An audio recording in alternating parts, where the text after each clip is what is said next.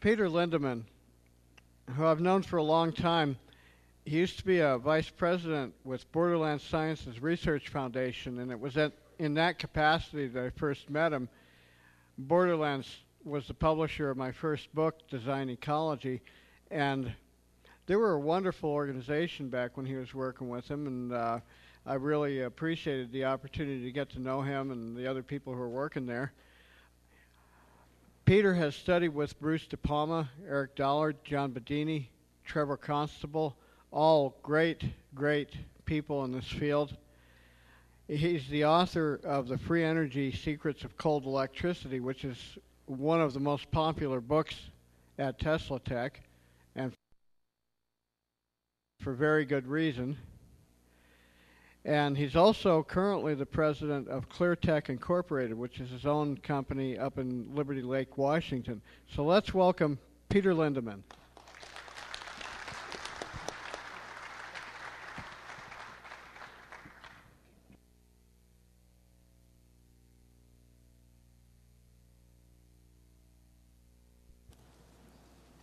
Testing.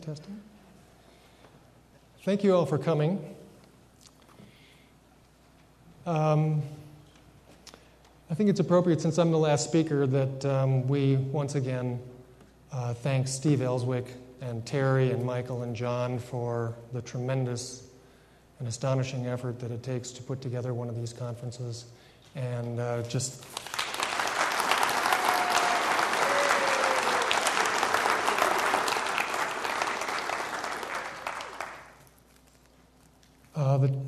the title of my talk today is Tesla's Radiant Energy, and it's in honor of Tesla's 150th birthday, which was about 20 days ago. We owe him a great debt of gratitude for all of the technologies that he gave us, and probably the one that is the most misunderstood are his patents on radiant energy. On November 5th, 1901, Tesla was granted 2 patents. It's very rare that patents are issued in consecutive numbers, as you can see here, but both of them issued simultaneously, and one of them is apparatus for the utilization of radiant energy, and the other is method of utilizing radiant energy. And this is a pattern that Tesla has used for a wide number of years already, where he will essentially get one patent for what the whole process is, the method of. You will see this in a number of other slides that I show. And then he gets a second patent for a machine that applies the method. So many of these patents are relatively similar in their wording, but they have different purposes. And so we're going to look into this today. Of all of Tesla's work, these 2 patents are probably the most mysterious and misunderstood.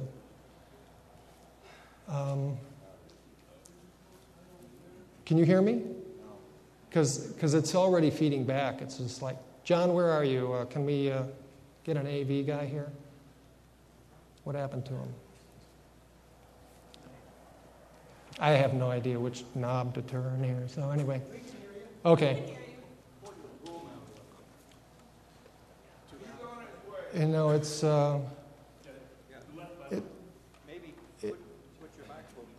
well, it's hard because I'm going to move my head around. So it's anyway. But we can't have it too high on the feedback side. So can everybody hear that? Yeah. Okay, great. Okay, well then we'll just go with this. Of all of Tesla's work, these 2 patents are among the most mysterious and misunderstood. So the questions arise: what is radiant energy? How is it produced?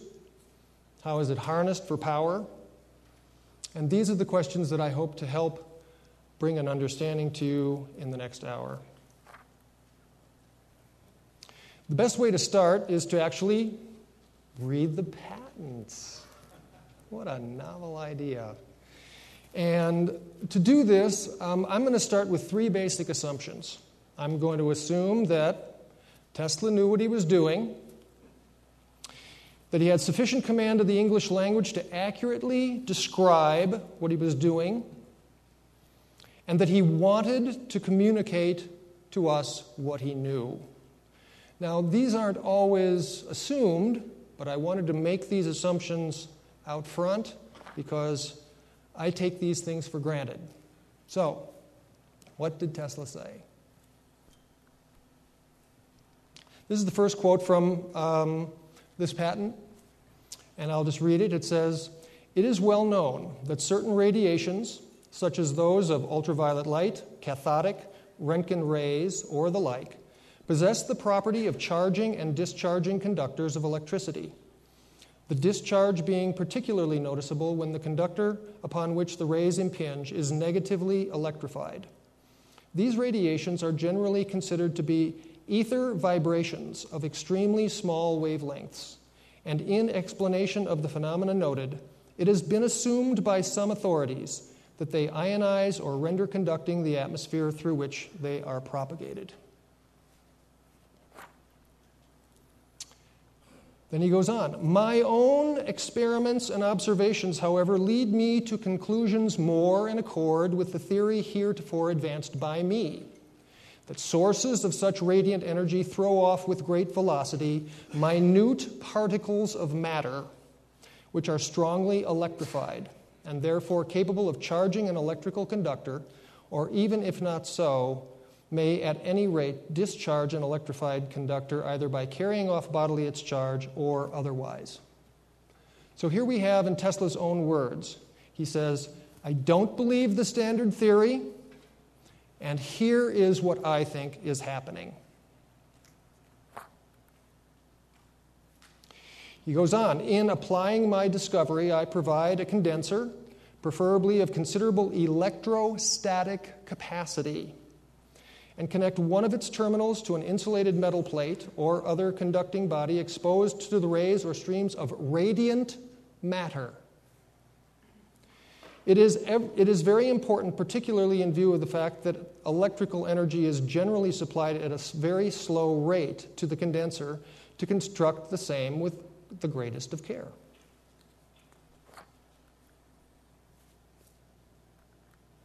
And finally, this. "This phenomena, I believe, is best explained as follows. The sun, as well as other sources of radiant energy, throws off minute particles of matter, positively electrified, which impinging upon the plate P communicate continuously an electrical charge to the same. The opposite terminal of the condenser being connected to the ground, which may be considered as a vast reservoir of negative electricity.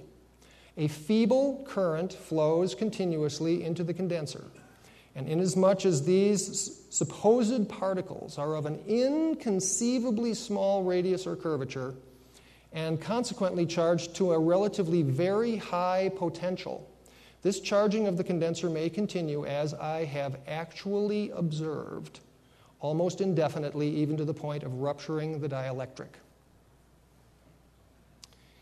Inconceivably small particles in sunlight, streams of radiant matter creating electric charge, capacitors failing from overcharging from feeble currents."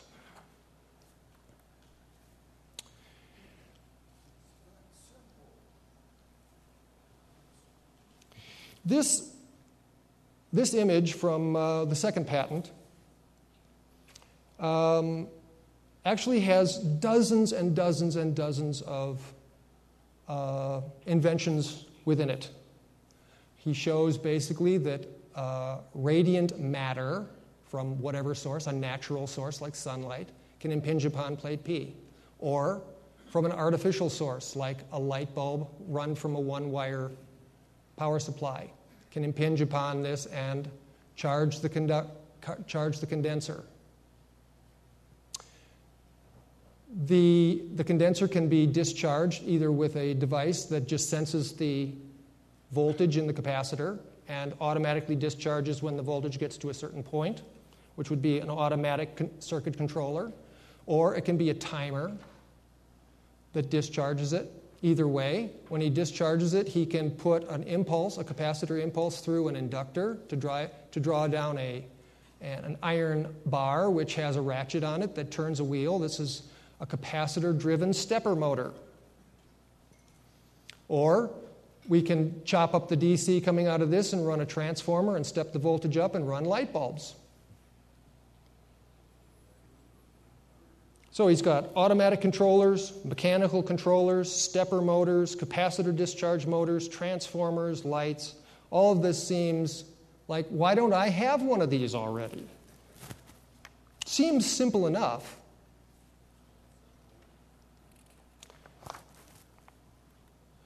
To demystify these things and to decode these mysteries, I took my initial inspiration from Jerry Vasilato's book, The Secrets of Cold War Technology. If you haven't read this book, you really need to. It's an astonishing book, and it really opens up the whole understanding of Tesla's technology and his model of electricity. Mostly for today's lecture, though, I have relied directly on Tesla's writings. This is an excellent book, and this is the book I've pulled a lot of quotes from. I also lean pretty heavily on his specific lecture that was delivered in 1893 titled On Light and Other High-Frequency Phenomena. But I also have used and found quite useful the impossible-to-find volume of Tesla's Vocabulary for Dummies. Now, so this really helped me because I'm pretty slow, and I've been working on this for about 20 years, and it's only recently that I figured this stuff out. So this has been a very, very helpful book, and you probably won't be able to find any copies, but I'm glad I've got one. Anyway, so with all of these tools at our disposal, let's retrace the steps and see if we can decode what Tesla meant by radiant energy. In his article of June 1900, The Problems of Increasing Human Energy, Tesla said, about 33 years ago, Maxwell, following up on the suggestive experiment made by Faraday in 1845, evolved an ideally simple theory which intimately connected light, radiant heat, and electrical phenomena, interpreting them as being all due to vibrations of a hypothetical fluid of inconceivable tenuity called the ether. No experimental verification was arrived at until Hertz, at the suggestion of Helmholtz, undertook a series of experiments to this effect. Hertz proceeded with extraordinary ingenuity and insight, but devoted little energy to the perfection of his old-fashioned apparatus. The consequence was that he failed to observe the important function which the air played in his experiments, and which I subsequently discovered. Repeating his experiments and reaching different conclusions, I ventured to point out this oversight. The strength of the proofs brought forward by Hertz in support of Maxwell's theory resided in the correct estimate of the rates of vibration of the circuits he used. But I ascertained that he could not have obtained the rates that he thought he was getting. The vibrations with identical apparatus he employed are, as a rule, much slower, this being due to the presence of air, which produces a damping effect upon a rapidly vibrating electrical circuit with high pressure, as a fluid does upon a vibrating tuning fork. I have, however, discovered since that time other causes of error, and I have long ago ceased to look upon his results as an experimental verification of the poetical concepts of Maxwell.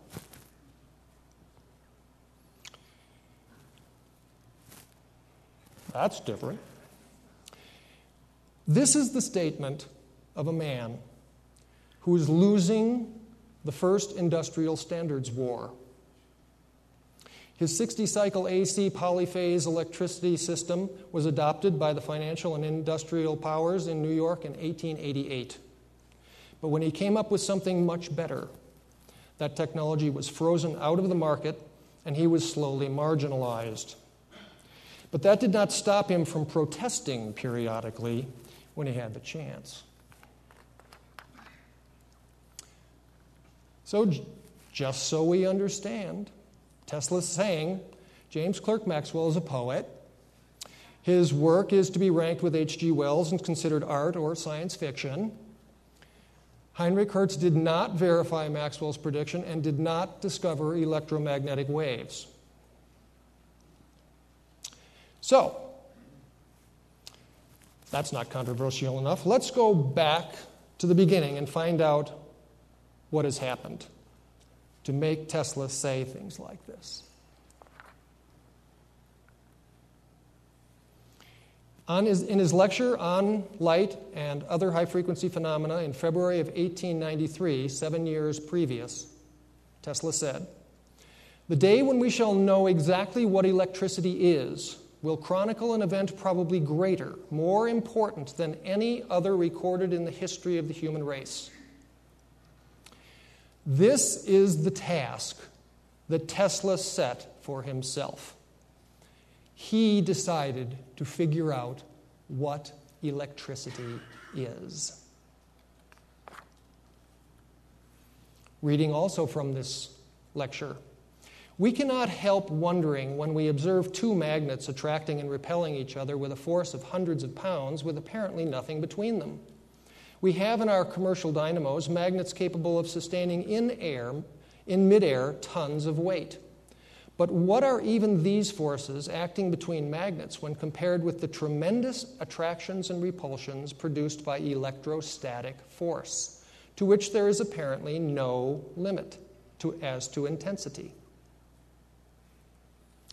Now, I don't know about you, but we were all taught that electrostatics were a novel and feeble nuisance, and that magnetism was the powerful force. Here, Tesla is saying the opposite.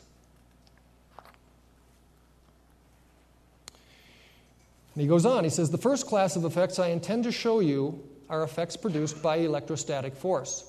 It is the force which governs the motion of the atoms, which causes them to collide and develop the life-sustaining energy of heat and light, and which causes them to aggregate into an infinite variety of ways according to nature's fanciful designs, and to form all these wondrous structures we perceive around us. It is, in fact, if our present views be true, the most important force for us to consider in nature."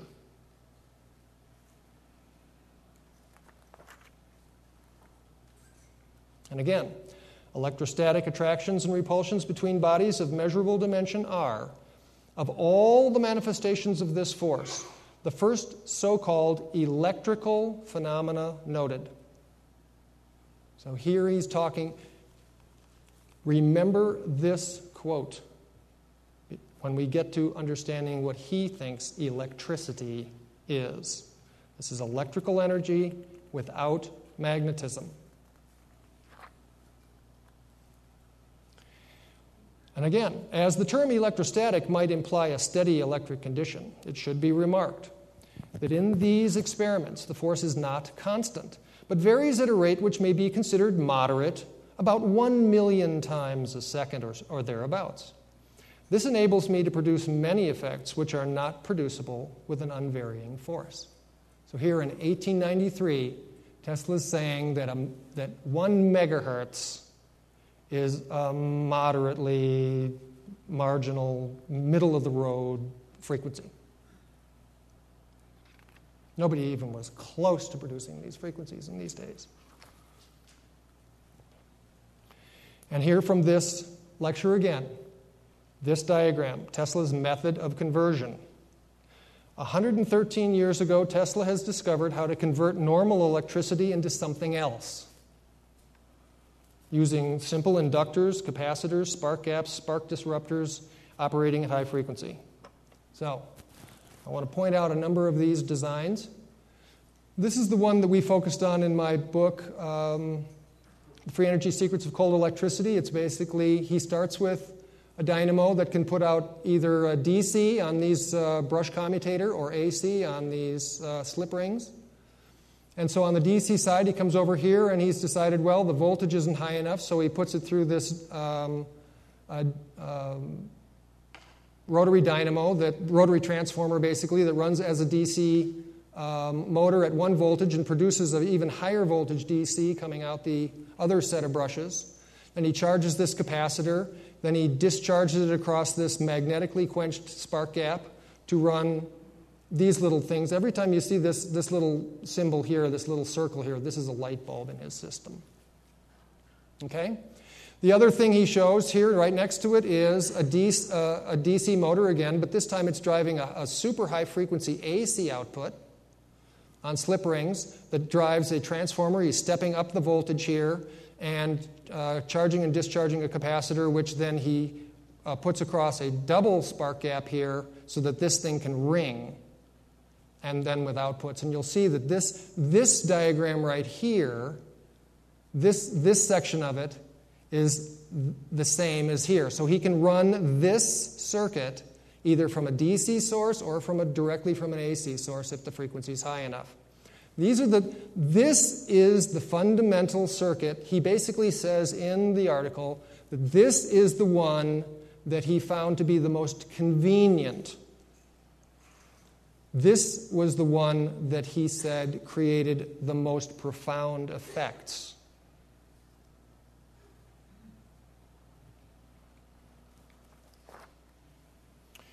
So, this is the first patent that issued based on these new systems, and it's called System of Electric Lighting. And again, you see, that's the circuit method of conversion. And he's using the output to run light bulbs connected with only one wire to just one side of the secondary. Okay? So, I'm sorry, that's okay, we'll just go ahead and read this. To produce a current of very high frequency and very high potential, certain well-known devices are employed. For instance, as the primary source of current or electric energy, a continuous current generator may be used, the circuit of which may be interrupted with extreme rapidity by mechanical devices, or a magneto-electric machine especially constructed to yield alternating currents of very small period may be used. In another case, should the potential be too low, an induction coil may be employed to raise it. Or finally, in order to overcome the mechanical difficulties, which in some cases become practically insuperable before the best results are reached, the principle of the disruptive discharge may be utilized. So again, just what we said. So here it is. He's now taking the methodology and saying, I can produce a lighting system with this. And here's another quote from this patent. I would here state that by the terms currents of high frequency and high potential, unquote, and similar expressions which I have used in this description, I do not mean necessarily currents in the usual acceptance of the term. So we see right here, in 1891, Tesla is feeling free to redefine all the terms. Here it is in his own words. So just so we don't lose our bearings here, let's review quickly the language which Tesla says he doesn't mean. Here from 1954, we have the wonderful Basic Electricity, and here's page 1. This is a great book developed by the Navy specialty schools to train new recruits in electricity and electronics in the early 50s. And I chose this as an example because back then, when you take somebody out of Appalachia who's a new recruit, you've got to start really at the beginning. So this is great because this is what we want to do. So they say, this is page 1, when electrons move, things happen. So, and here it is, gee. Wouldn't Tesla be happy? What electricity is? They're telling you, this is it. Okay, and what is it? Electron theory. Back then, they weren't as proud and haughty and just saying, this is the way it is. They admitted, this is a theory. So let's read it. All the effects of electricity can be explained and predicted by assuming the existence of a tiny particle called the electron. Using this electron theory, scientists have been able to make predictions and discoveries which seemed impossible only a few years ago. The electron theory not only is the basis of design for all electrical and electronic equipment, it explains chemical action and allows chemists to predict and make new chemicals such as the synthetic wonder drugs. A new day is dawning. Since assuming that the electron exists has led to so many important discoveries in electricity, electronics, chemistry, and atomic physics, we can safely assume that the electron really exists. Don't you love it when they're honest? All electrical and electronic equipment has been designed using the electron theory.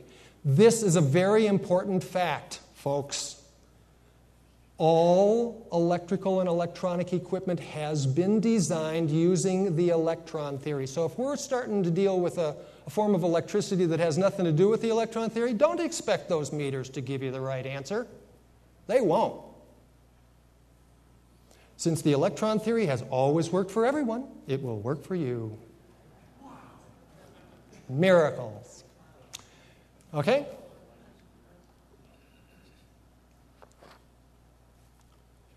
Here's a reproduction of page 48. Current flow in a wire. And here's what it says. Since electrons repel each other and attract by positive and are attracted by positive charges, they always tend to move from a point having an excess of electrons towards a point having a lack of electrons. Your study of the discharge of static charges showed that when a positive charge is connected to a negative charge, the excess electrons of the negative charge move toward the positive charge. If electrons are taken out of one end of a copper wire, a positive charge results, causing the free electrons in the wire to move toward that end. If electrons are furnished to the opposite end of the wire, causing it to be charged negatively, a continuous movement of electrons will take place from the negatively charged end of the wire toward the positively charged end. This movement of electrons is current flow and will continue as long as electrons are furnished to one end of the wire and removed at the other end. Oops, that's not supposed to be there. Okay. Got too far ahead here. Where did that come from? So, I'm sorry, we were reading this slide here.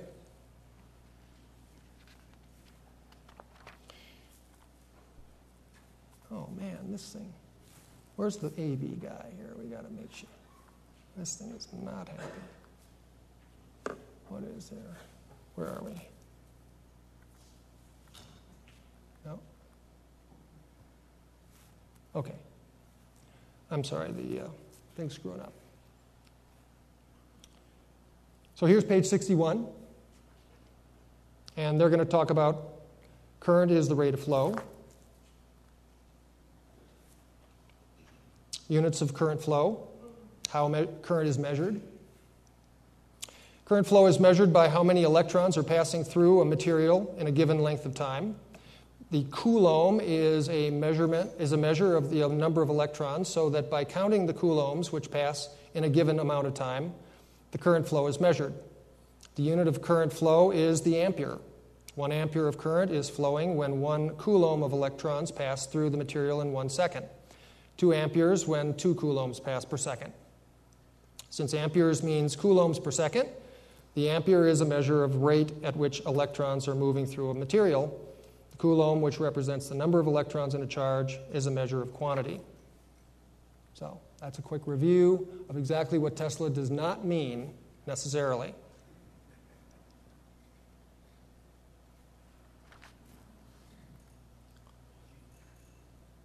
Okay.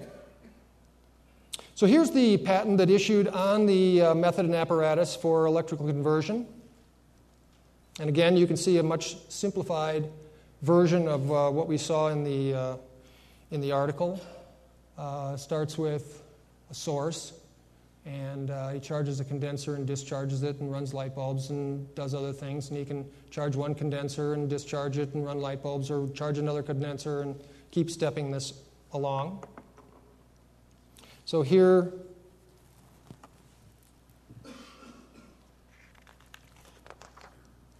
what he says in the patent.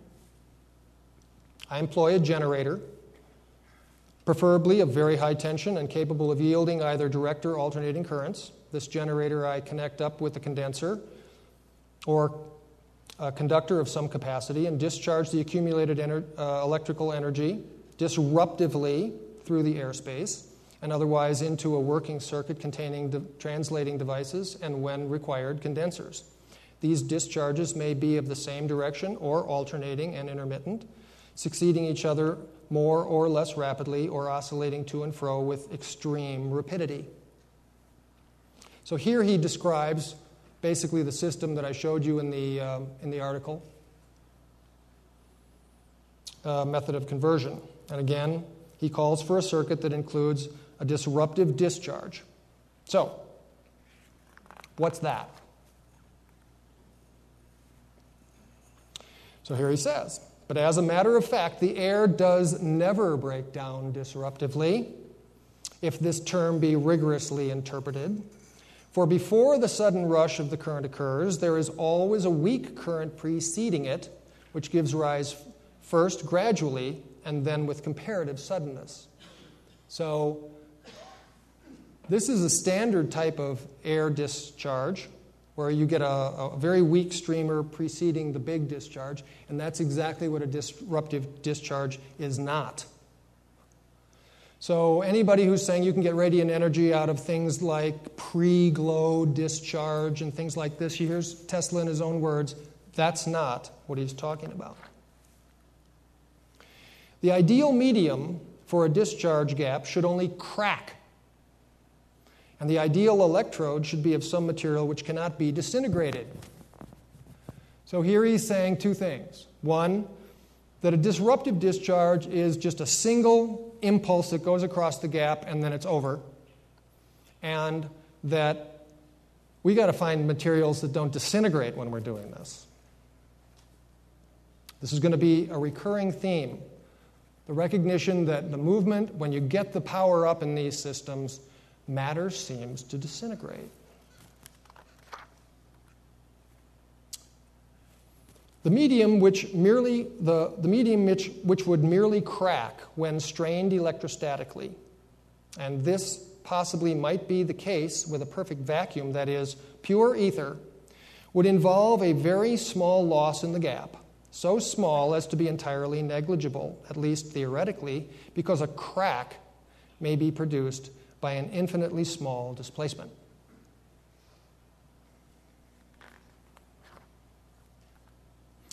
So, the term disruptive discharge can be defined as follows. An electric discharge from a low impedance source, such as a capacitor, characterized by a single crack. A unidirectional discharge with no alternations or oscillations associated with it.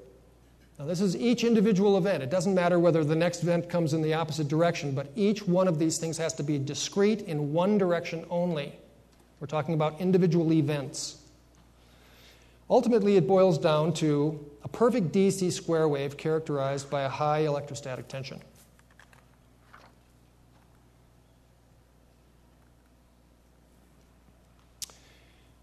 Back to the patent on electrical conversion. To express this result, I define the working current as one of an excessively small period, or of an excessively large number of impulses or alternations or oscillations per unit of time, by which I mean not 1,000 or even 20 or 30,000 per second, but many times that number, and one which is made intermittent, alternating, or oscillating of itself without employing of mechanical devices. So this is the kind of energy that will light light bulbs and other things with one wire, as we saw in the first patent.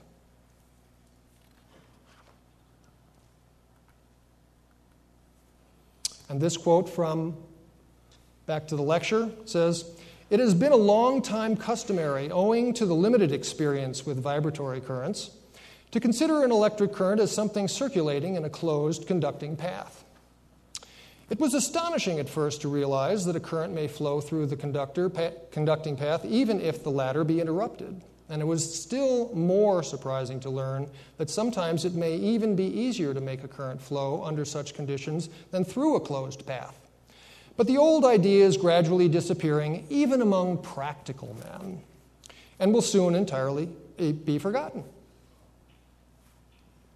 1893, closed loop, use of electricity in closed loops will, it's only being used by practical men, and they're almost gone. So, in 1893, when Tesla said this, he did not know that he would lose the industrial standards war. We were all taught that the battle of the currents was between Edison's DC and Tesla's AC, and Tesla won. We were taught nothing about the battle of the closed path and open path systems, and Tesla lost. But here in this article, sitting in the public domain for 113 years, is a drawing that shows 6 different types of motors that he can run on his one-wire impulse circuits. So here is the terminal of the one terminal of the secondary of his power supply that Jeff Bahari had here yesterday. This is classic stuff. Basically, this diagram I didn't understand for years because he always shows the motors as this little block here. It doesn't look much like a motor to me, so when I would look at this, I would just kind of glaze over it like, gee, wonder what all that junk is. So, but when you actually read the article and go back and look at the thing, and so I actually put a little piece of sticky tape over these two things to actually draw in, instead of replace this little box and actually show you what the motor configuration looked like. And this one right here is his standard capacitor run motor, where one coil gets the signal directly and the other coil gets the signal 90 degrees phase shifted by a capacitor. And he can, and so this thing gives you instant torque now. Every time an impulse goes through this thing, he gets one shot of torque. And so you've got speed control with impulse control, and away you go. No commutators, no nothing. This one has a very similar arrangement, except the capacitor is actually driving a second output system. He shows this is an interesting motor that causes kind of a magnetic drag lag effect. But when you read the article, he says this is the motor that has the big torque. So if anybody wants to look for a possible super efficient electric motor, I highly recommend you go back to this article and figure out what the heck this thing is. Because he says right in it, this is the motor. So, what kind of electricity are we dealing with here? What kind of electricity runs motors and light bulbs with one wire and no return? Since in accordance with accepted views, in this experiment, the incandescence must be attributed to impacts of the particles, molecules or atoms in the heated space, these particles must therefore, in order to explain such action, be assumed to behave as independent carriers of electric charges immersed in an insulating medium. Seems incomprehensible. And again, it is of special interest for the thinker who inquires into the nature of these forces to note that whereas the actions between individual molecules or atoms occurs seemingly under any conditions, the attractions and repulsions of bodies of measurable dimensions imply a medium possessing insulating properties. So if air, either being rarefied or heated, is rendered more or less conducting, these actions between electrified bodies practically cease, while the actions between the individual atoms continue to manifest themselves. Tesla is saying that at the subatomic level, there is an underlying insulating medium present. Because at the macro level, when the insulating quality of the air is rendered ineffective, the action of the electrostatic force is also rendered ineffective. Tesla's model of electricity includes electrons as well as another smaller neutral particle. The smaller particles transmit the electrostatic EMF, which propelled electricity forward, and the electrons actually provided the resistance, thereby slowing the flow down. Both particles, in order to be able to operate as independent charge carriers, must be moving within an insulating medium, such as a perfect vacuum or pure ether, as he states. Tesla's method of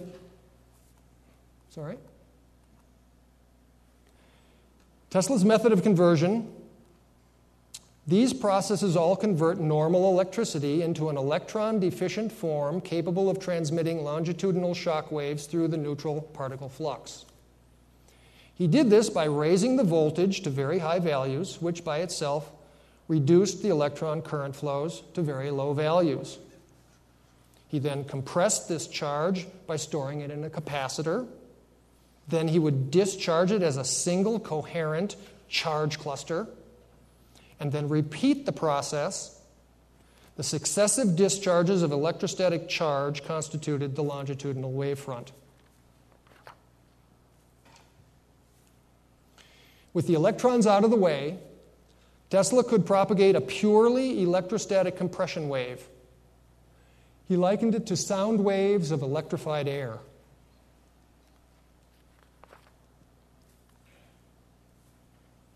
These electrostatic compression waves could be propagated from one location to another with no return loop in the circuit. The wave is characterized by a unidirectional flow of alternating zones of compressed electrostatic charge followed by a quiescent zone.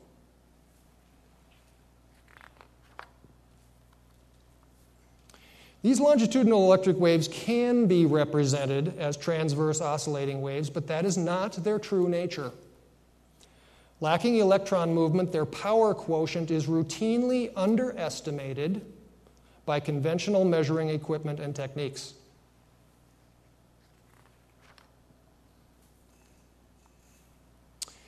For Tesla, the term current can be defined as any of the following: electrons and neutral particles flowing together in a wire.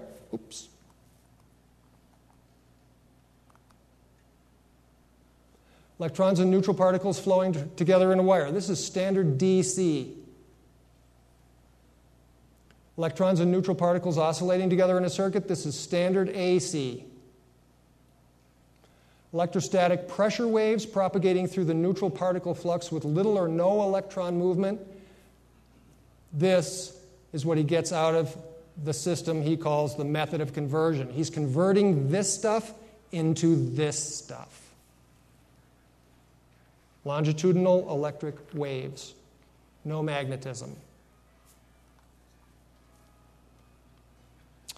What better proof of this than patent 514168, titled Means for Generating Electric Currents? Here now we see very clearly that he's talking about this system, and he's just saying this is an electric current. Okay, and what is he doing? He's basically got the same circuit, except now he's got the capacitors in oil. He's got the high voltage transformers in oil. He's got the circuit controller in oil. And he's pumping this oil around and cooling the oil, all to create his high voltage lighting system again. So, let's read. In systems of this character, when the high frequency of the currents employed is due to the action of a disruptive or intermittent discharge across an air gap or break at some point in the circuit, I have found it to be of advantage not only to break up or destroy the least tendency to continuity of the arc or discharge, but also to control the period of the reestablishment of the same, and from investigations made by me with this object in view, I have found that greatly improved results are secured by causing the discharge to take place in and through an insulating liquid, such as oil, and instead of allowing the terminal points of the of the break to remain at a uniform distance from each other, to vary such distance by bringing them periodically in actual contact or sufficiently near to establish the discharge, and then separating them, or what is the equivalent of this, throwing in and out of the gap or breaking a contact bridge at predetermined intervals.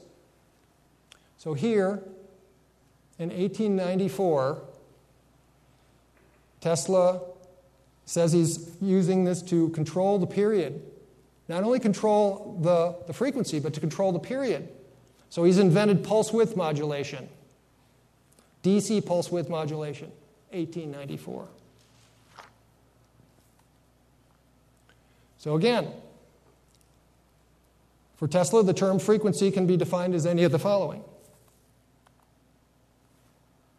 The number of sinusoidal alternations per unit of time in an AC signal measured in cycles per second. The rate of which DC impulses are produced in the circuit measured in pulse repetition rate. The recognition of how often any electrical event occurs per unit of time, or simply the duration of a single DC pulse. Any of these things he uses periodically, he uses the term frequency to describe.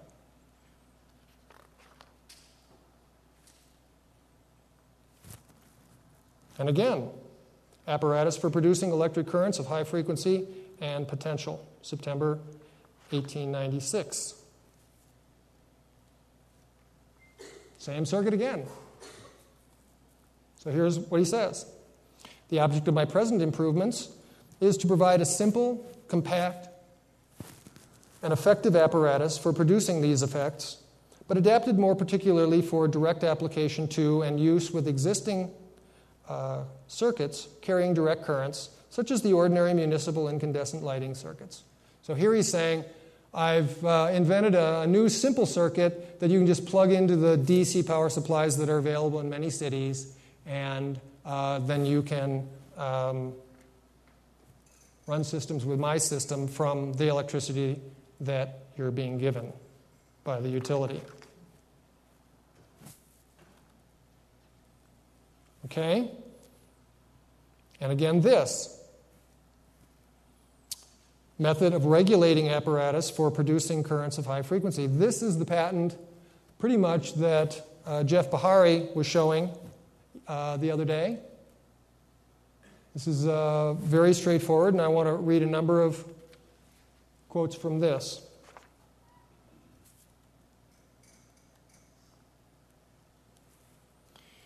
The energy of the direct current supply is periodically directed into and stored in a circuit of relatively high induction, and in such form is employed to charge a condenser or circuit of capacity, which in turn is caused to discharge through a circuit of low self-induction containing means whereby the intermittent current of discharge is raised to the potential necessary for producing any desired effect.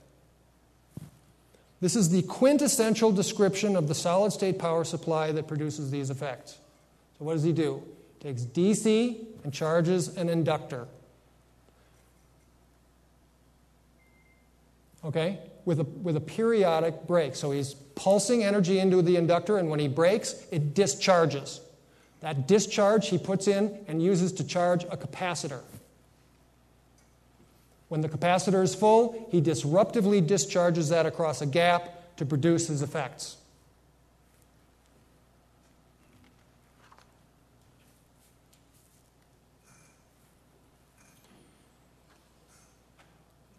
But Tesla has new discoveries to report in this patent as well.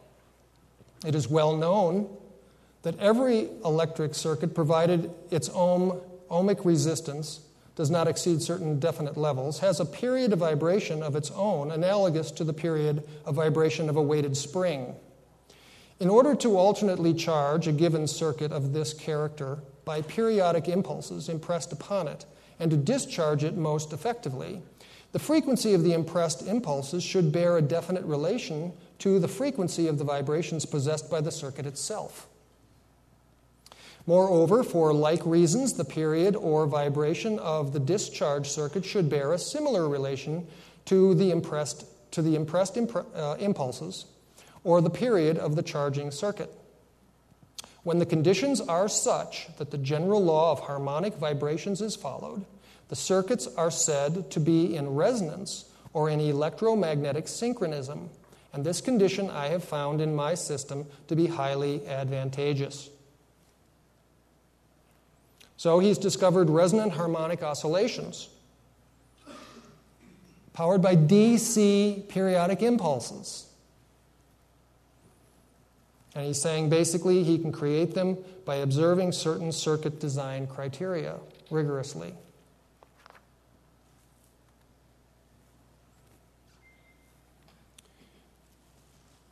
By 1897, he's got this patent, electrical transformer. And again, this patent shows one-wire power transmission. Okay? So basically, he's got the source of the disruptive impulses running the two-turn primary, and the secondary basically is grounded and goes through one wire to an analogous circuit, which then comes down and is also grounded, and then from the secondary output here, he can run all his light bulbs and all his motors and all this other stuff. And the energy is transmitted from place to place on one wire.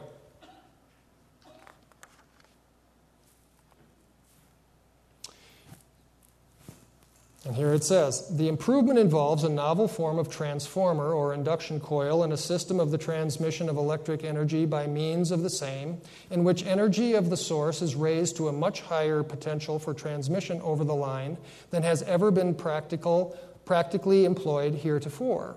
And the apparatus is constructed with reference to the production of such a potential, and so as to be not only free from the danger of injury from the destruction of insulation, but safe to handle.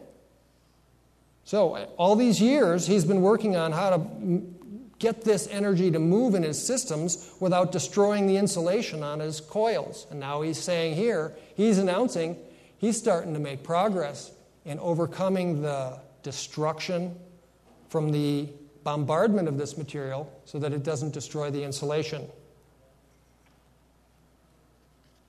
And this is the bombardment, the high-speed, electrostatically driven bombardment of these microscopic particles that causes the destruction of the insulations.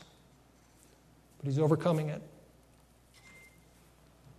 And again, in constructing my improved transformers, I employ a length of secondary which is approximately 1/4 of the wavelength of the electrical disturbance of the circuit, including the secondary coil, based on the velocity of propagation of electrical disturbances through such circuit, or, in general, of such length that the potential at the terminal of the secondary, which is more remote to the primary, shall be at its maximum. So here he's saying the output section is now built to the physical dimensions equal to 1/4 of the wavelength of the signal moving through it.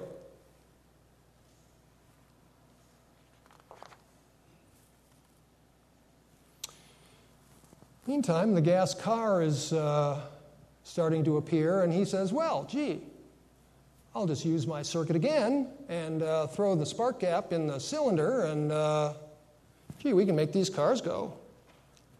So here's his capacitor discharge spark igniter. But it's the same circuit. This is all he's doing. Finally, again, this group of patents, they didn't issue on the same day. They issued a couple months apart. But we've got system for transmission of electrical energy and apparatus for transmission of electrical energy.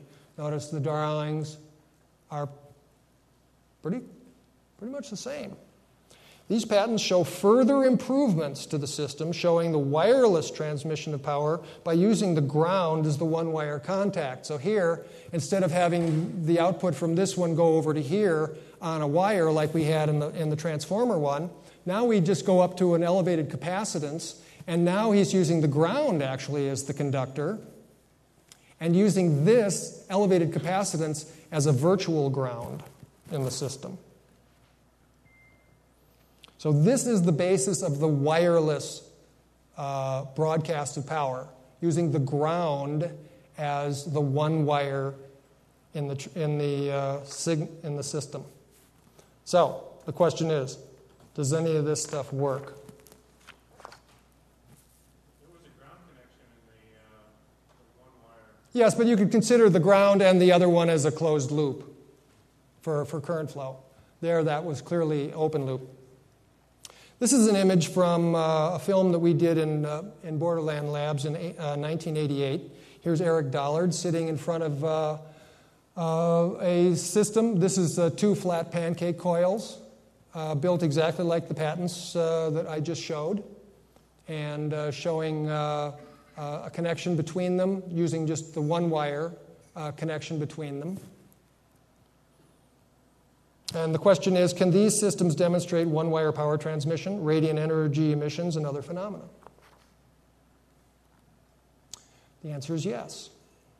And if you haven't seen this video, by the way, it's still available, and I highly recommend that you take a look at it because we demonstrate this stuff in real time. Okay? These are just clips from it. So here's Eric. This light bulb here is glowing, and right now it's connected completely in a closed loop across the secondary of this flat pancake coil. This is one of these Fisher Medical Tesla coils that Jeff Bahari was talking about. This is a big capacitor, and this is 2 hydrogen thyrotron spark gaps to create the disruptive discharges to run this. And so what Eric does is he reaches over and grabs the wire and lifts the wire out, and the light bulb stays lit. Now it's running as a one-wire power transmission. No closed loop. Plenty of current running the light bulb. There's the end of the circuit. Here we show, in this thing right here, there's a strip of copper hanging right next to it. This is a light bulb with a vacuum in it, a standard filament and a vacuum in it. And this is set up to run on this system. The copper strip is hanging right next to the bulb here. As soon as we turn the light on, stop. No. These buttons are sticking. Okay. As soon as we turn the light on, the radiant emissions from the light bulb charge the copper strip, and it is immediately attracted to the light bulb. We do it about 5 or 6 times on the video. The charging effect is rapid. And to move that by electrostatics, it must be charging to thousands of volts very rapidly due to the radiant discharge from the vacuum bulb. This video is still available. If you haven't seen it, I encourage you to take a look at it. And finally, this image of Eric Dollard and an associate lighting a light bulb in their hands, standing in front of the radiant field of this big push-pull system. This guy's holding his hand here. He's holding one element of the light bulb here. This is a filament bulb. This is not a fluorescent bulb. They're lighting the filament. Eric's holding the other side with his hand over near the other side. You don't feel anything when you do this. I've lit bigger bulbs than this in my hands next to something like this. You feel nothing. You don't feel any kind of shock. When you make and break the contact, it's completely clean. The light bulb just goes on and goes off. There's no arcing. There's nothing. Do you remember everything?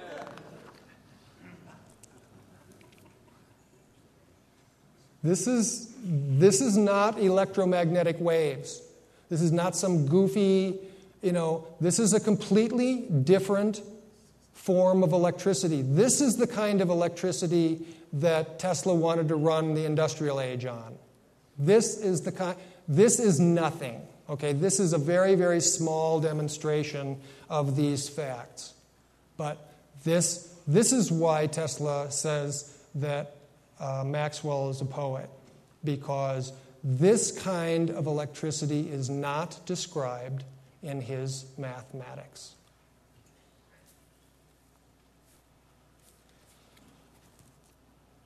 Okay, here's means for increasing the intensity of electrical oscillations, 1901. And here Tesla's showing, all you have to do is place the secondary down in liquid nitrogen. lower the resistance of the oscillating circuit to near zero. So, in 1901, Tesla is telling us he's discovered superconductivity, low-temperature superconductivity, 1901. When a superconducting coil is tuned to resonate with the electrical dimensions of the Earth, the harmonic oscillations grow spontaneously. That is, the natural medium can add energy to the system faster than the resistance and other impedances damp it out. Hence, the oscillation grows. This is how it's done.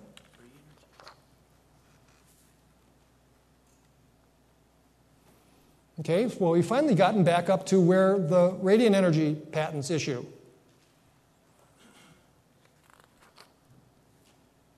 I'm going to just glaze over them once quick.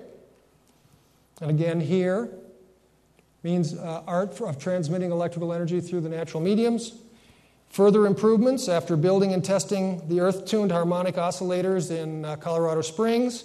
Now here in 1905, he finally gets the patents issued on this, and Tesla reports the discovery of stationary waves, standing waves, and other continuously available signals from the natural mediums, powered by lightning strikes and other phenomena.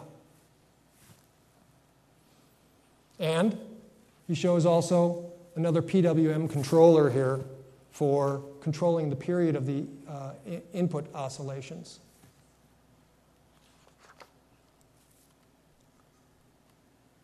And finally, in 1914, the patent finally issues on his abandoned Wardenclyffe Tower complex. By this time, he has lost the economic war about which kind of electric current will be used on an industrial scale and made available to the public. Transverse electromagnetic waves have been adopted as the industrial standard, and Tesla's longitudinal electrostatic compression waves have been frozen out of the market. So, let's go back now and take a look at what this is. What I haven't told you about was that as he improved each set of these patents, he would go back and then not only get patents on the method and the apparatus that did this, but then he'd go back and get separate patents on all the different components. So the ones where we saw that he was running the whole system in circulating oil, he got patents for oil-filled capacitors. He got patents for manufacturing oil-filled capacitors. He got patents on a wide variety of circuit controllers and on and on and on. So he would map out the territory with the big patents and then go back in and mop up the details with further patenting. So basically, what the radiant energy patents are is in that zone. He's going back and mopping up all the other little patents that he's discovered. Okay, and here we can see this is the receiving section of the wireless power transmission, and here is the receiving section of the radiant energy patent. And what you see is that this here has a big ball of metal up here going down through an inductor and then down to the ground. And this has a big chunk of metal up in the air going through a capacitor down to the ground. And so what you can see is he's saying, I can handle impressions from the natural mediums in a dynamic flow or in a static flow. I can oscillate these things if they oscillate, or I can collect them if they are static. And so you see that these two patents are inverse analogs of each other. And they're both about collecting electrostatic impulses from the environment. These are oscillatory type. These are DC type. So this is possibly sunlight, bombardment of particles by sunlight. This is getting pressure waves from lightning strikes thousands of miles away. Okay? So this is the electrodynamic. This is the electrostatic. So now you see where the radiant energy patents fit into the whole thing. So here's one possible application of a radiant energy system simply as a solar collector. You can look at this as picking up a natural source of radiant matter, such as sunlight. You can charge a capacitor. You can discharge it through an inductor. You can step the voltage down. You can rectify that, charge another capacitor, and then periodically dump that to a battery. It's a very straightforward process. Most of the patents that cover things like this you'll find very well represented in the patents that have recently issued to John Bedini. Okay? But this isn't the only thing that you can do. You can collect radiant matter on plate P from artificial sources. And here is, of course, how Ed Gray ran his machine. It's just like the thing shows, it's just a stepper motor. And here you can see, with this new photograph of the conversion tubes, plate P isn't very big.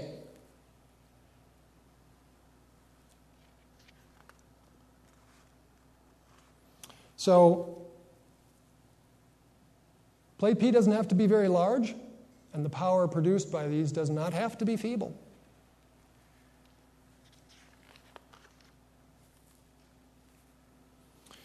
There are dozens of natural signals in the environment. All you have to do is create a receiver. Create a tuned receiver if you know what signal you're going for. If you're going for, get out your test equipment. Find out what signals are just sitting there from the lightning. There's lots of them. Tune your thing to quarter wavelength. And again, this then doesn't rely on the sun then. Tune this to the quarter wavelength of whatever signal is out there.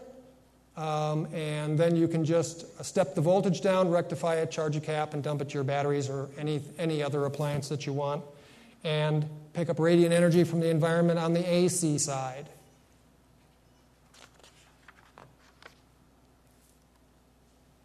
Okay, so radiant energy can be defined pretty much as follows.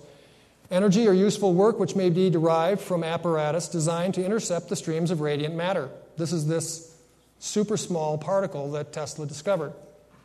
Such streams of radiant matter may be gathered either from natural sources, such as sunlight or lightning-induced planetary standing waves, or from artificial sources, such as the emissions from circuits powered by disruptive discharges. When intercepted, these streams of radiant matter impart an electrostatic charge to the circuit that can be accumulated in a capacitor or oscillated in a tuned series resonant circuit. When sufficient electric energy is stored in the system, it may be discharged through an appropriate circuit to perform useful work. So by June of 1900, 7 years after he said, if we ever figure out what electricity is, it'll be the greatest day, here's what Tesla said. Whatever electricity may be, it is a fact that it behaves like an incompressible fluid, and the Earth may be looked upon as an immense reservoir of electricity. Obviously, this does not compute if you're talking only electron theory. He is not talking electron theory.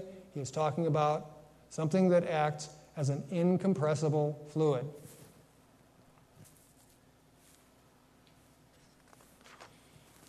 In 1902, Mendeleev stated that his periodic law predicted two inert chemical elements lighter than hydrogen. The lighter of these two elements would be an all-penetrating and all-pervasive gas. Tesla believed he had discovered this gas and that it was responsible for the electrostatic field. Even today, as you can see on the periodic table, each group of elements has two full rows before the pattern changes. The elements before hydrogen and helium are missing.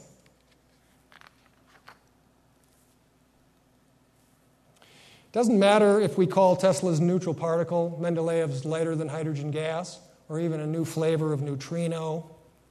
The neutral mass charge carrier is there, and its action is responsible for most of what electricity does.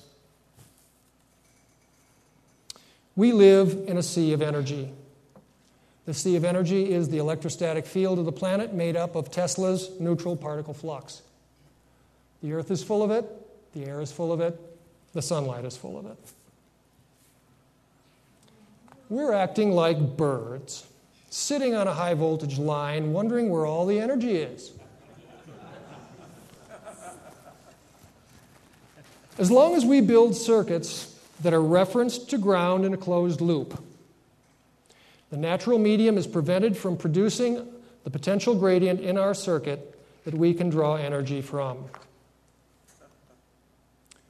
Tesla always referenced his energy systems to at least 2 points and left the section that accumulated the energy in an open circuit so the natural medium could provide the potential difference between those points. Energy could then be extracted from the circuit between those 2 points of reference at the rate of the natural energy accumulation based on the size of the device.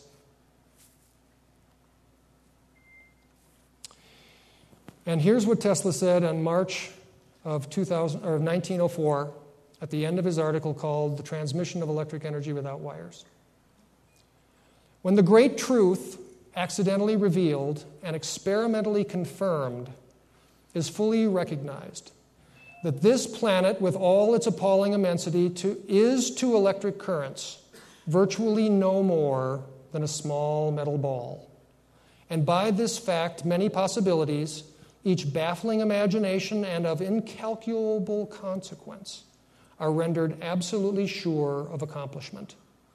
When the first plan is inaugurated, and it is shown that a telegraphic message almost as secret and non-interferable as a thought can be transmitted to any terrestrial distance, the sound of the human voice, with all of its intonations and inflections, faithfully and instantly reproduced at any other point of the globe, the energy of a waterfall made available for supplying light, heat, or motive power anywhere on sea or land or high in the air, humanity will be like an ant-heap stirred up with a stick. See the excitement coming. Thank you very much.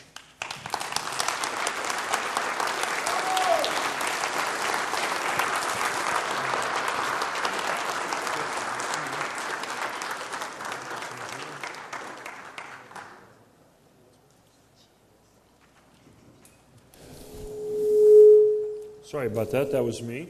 Thank you, Peter Lindemann. Now, if we want to, we can take one or two quick questions. We're running just a teeny bit behind for break, and then we'll come back for the extra session. But if anybody has a quick question or two, come on down front to the stage left here, your right, and we'll take 3 questions for the first 3 contestants and make it down front in a hurry. Okay, do we have any questions for Peter Lindemann? Okay. Thank you. Thank you very much, Peter Lindemann. It's been an honor and a pleasure having you, sir.